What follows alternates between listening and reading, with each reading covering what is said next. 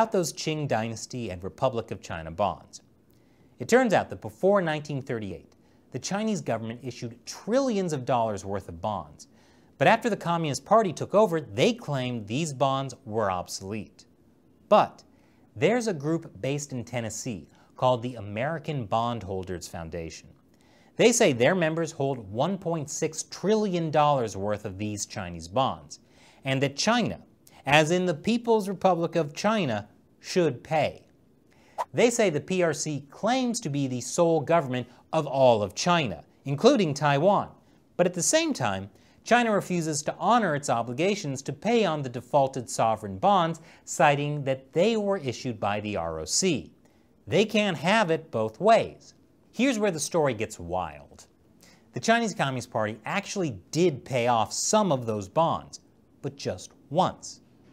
The party paid out on bonds held by British investors in 1987 as part of the Hong Kong handover deal. That was negotiated by former Prime Minister Margaret Thatcher. And here's where the story gets even wilder. President Trump, U.S. Treasury Secretary Steven Mnuchin, and U.S. Commerce Secretary Wilbur Ross have met with the American Bondholders Foundation. The group is trying to convince the Trump administration to demand payment for those bonds as a way of getting leverage against Beijing.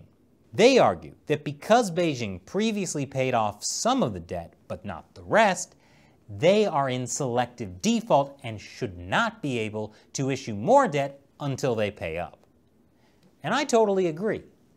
Look, the party claims Hong Kong, Xinjiang, and all of the South China Sea based on Qing Dynasty territorial rights.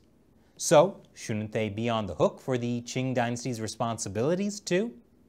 If not, maybe we should stop recognizing their claim to Hong Kong. Thanks for your really interesting question, Alex.